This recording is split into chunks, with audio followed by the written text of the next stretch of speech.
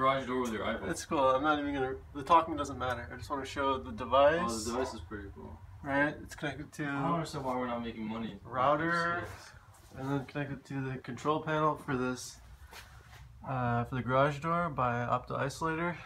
How's Google Nest, by the way? And then up here, there's this Hall effect sensor with a magnet. Okay, and then here's the Ionic app. The Hall effect sensor tells us the status. It's polling. If the request times out, then it says unknown. So, okay, it's closed. We're gonna toggle this. You can see the garage door is moving. And then this should update us with current state, which is open.